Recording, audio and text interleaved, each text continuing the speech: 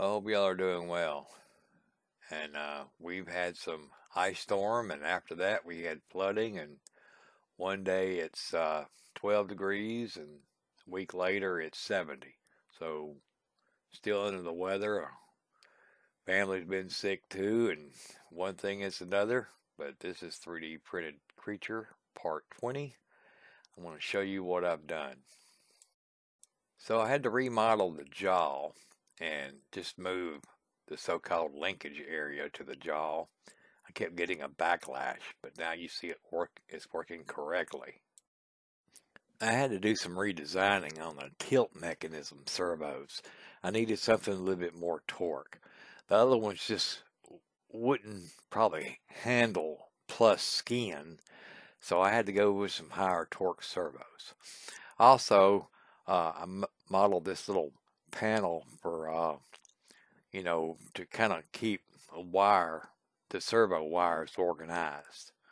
But as you see here, I'm testing the each servo before I set it up on VSA software.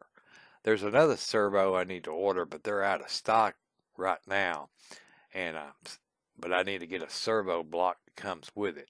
But as you see here, I even labeled all the servos on this panel so I can kind of keep these wires organized. Now this panel will be redesigned later when I have all the servos in place, and this will be more in a chess piece, and so we can keep it all organized and in the right position. Now they discontinued this servo controller here. It's a really good servo controller, but this is Endurance RC. But I'll be using another servo controller, and it'll probably be a lot smaller. This is like a 25 servo controller. But this is VSA software, and you get it from Brookshire software. I have version 4, but I'm going to demonstrate this by using the demo of version 6 and how to set this servo controller up and the software. You go into type and you have to go into port, and then plus you can name each servo on what it is. As you see here, the type, I have our endurance servo, and then I have port, which is the servo controller port. I have to change these individually. I'm recording this on OBS Studio, which I can video capture, but it's just setting all of this up needs to be, the servo controller needs to be hooked up to the USB, and also the power to the servo controller is active. As I'm recording the video capture and I click on this jaw mechanism, when I move this so-called servo diagram here in the direction I want, the servo is moving the jaw as I'm doing this. It's just trying to demonstrate the video capture and shooting the animatronic live at the same time. I'd have to do picture-in-picture, which you will see later. But when I move this in the direction I want, because the power and the servo controller is on, and this is how, with this software, you can also put, let's say if you recorded you talking, you will have your mouth moving, and plus you would be able to edit the so-called audio track of your voice with this software. I mean, this software is so cool. This is pretty much Go Motion, and you're animating the servo to a voice or to a track of some sort. So if you had a 2-syllable word, that would be up, down, up, down. So 4 movements that you would have to control, and you would have 4 separate bar graphs to make this happen. So actually you're doing a form of animation, and this is just a really wonderful software because you can control the software to the point to where if you need your mouth to move faster or your lips to move faster, it all depends on the length of the bar graph. The longer it is, the slower the servo would move, or shorter being faster. So this number one servo is the eyelids. And what I'm doing, I'm making the eyelids, and then I'm moving the eyebrows. And each time that I'm doing this is that so-called certain speed for the eyelids to blink. So I have it blinking open, and then I close the eyelids, and then I open the eyelids. And then on top of that, what I can do is I can highlight that whole section and copy it and put it right next to what I've just created. So, and then here you see that I'm reducing the size of the eyelids closing by adjusting the speed by making them smaller.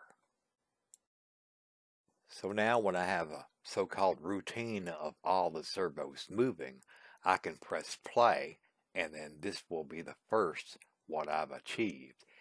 And then if I want to adjust anything, I can go back and add as far as copy and paste to get the same movement that I want. And then I can also do the copy and then paste, and then I can change that paste by making it longer or shorter, as you see here.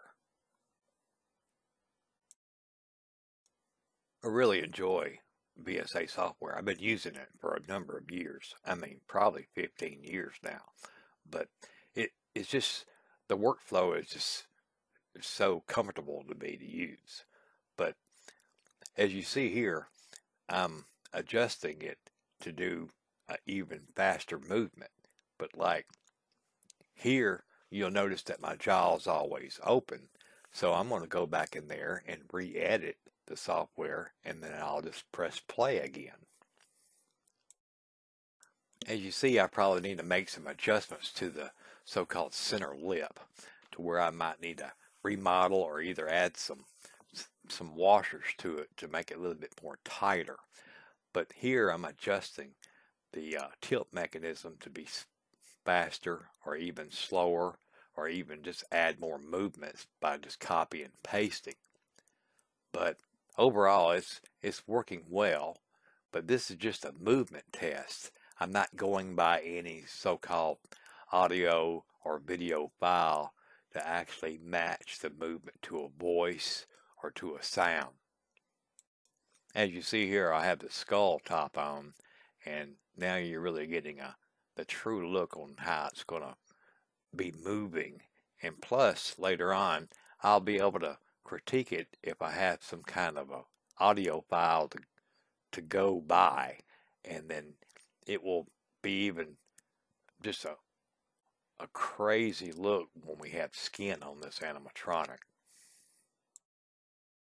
By using this demo, I'm just doing a test of all the movements. Now, I cannot save this file because it is a demo, but just to demonstrate what I'm doing here is I'm adjusting the jaw mechanism up, down, and I'm doing a copy and paste, and I'll shorten the whole paste, and in that way I can get kind of a realistic mixing.